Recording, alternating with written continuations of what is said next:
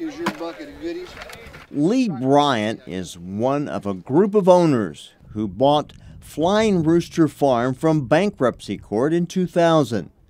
The land had been left barren by strip mining and logging, and he wanted to change that.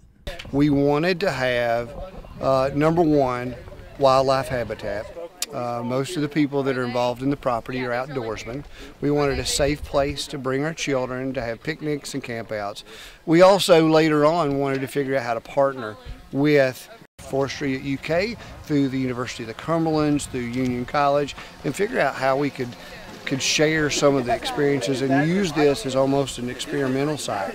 Over the years, through planting trees and improving habitat for wildlife, Brian has transformed the land to make it suitable for a variety of wildlife and a birding destination, thanks to help from the Kentucky Division of Forestry and Fish and Wildlife.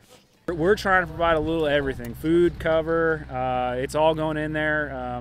The trees in about 3-4 years will be, standing as high, and that would be great cover for something like a quail or a turkey that's nesting with baby poults. So it provides a little everything. Whitley County High School FFA students came to the Flying Rooster Farm to learn more about the changes that have been made and hear from State and University of Kentucky forestry professionals. These are our next generation of voters, the one making decision about our natural resources, making decision about how we care for those natural resources. So the more they understand about our resources and how to care for them and wisely utilize them, the better off we'll be. Open the bags and put.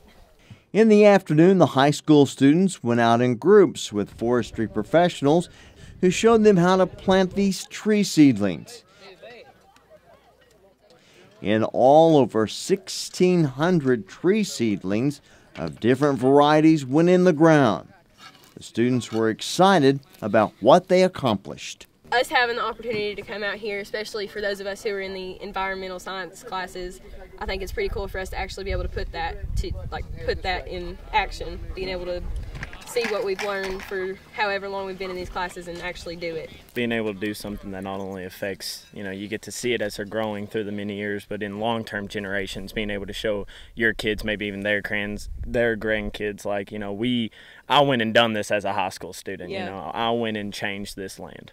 From the University of Kentucky College of Agriculture, Food and Environment, I'm Jeff Franklin reporting.